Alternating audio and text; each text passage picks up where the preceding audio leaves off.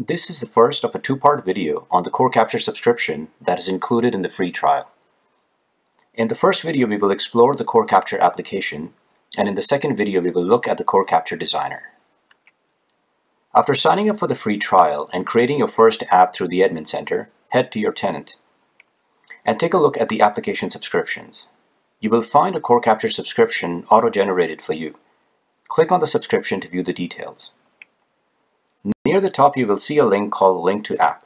This is the link to the Core Capture web application. You can bookmark this link for easy access in the future. When you click on this link, it will first ask you to enter the tenant ID, and on the following screen, your tenant username and password. Upon successful login, you will enter the Core Capture application. By default, you will see 3 capture profiles. Let's try using the capture profile called Sample Information Extraction Demo. You will first be prompted to upload a file. Use the Browse for Files option to pick a file from your local drive. For this demo, I will select an image of an invoice.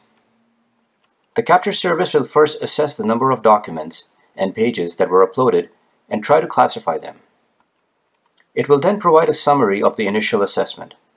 Click on Organize to further organize and classify the documents. If the capture service is unable to classify any of the documents, you will have the option to do so manually. From the drop-down list, I will select IE Invoice since I have uploaded an invoice. Selecting the right classification also trains the capture service to correctly recognize this document in the future. Click Next to continue. You will be prompted to process the documents again based on the selected classification. Once a document is processed, select Review Documents to look at the information that was extracted by the capture service.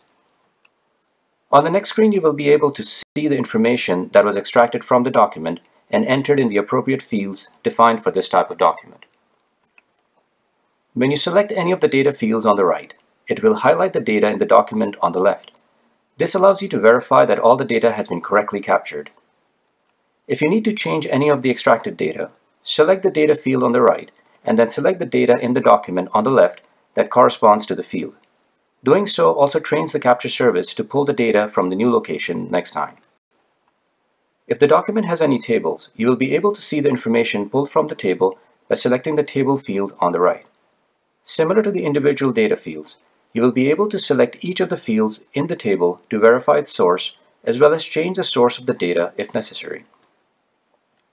After you've verified and corrected the data extraction, click on Next to view the summary.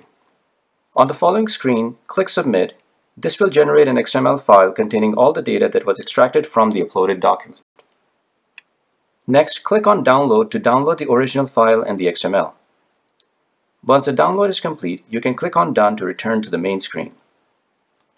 Your trial license also allows you to define your own document types and upload them to the capture service. To do that, you will need the Core Capture Designer. You will find the option to download the Core Capture Designer by selecting the gear icon in the top right corner of the page.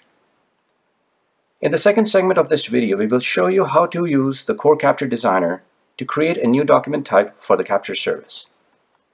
Thank you for watching this video.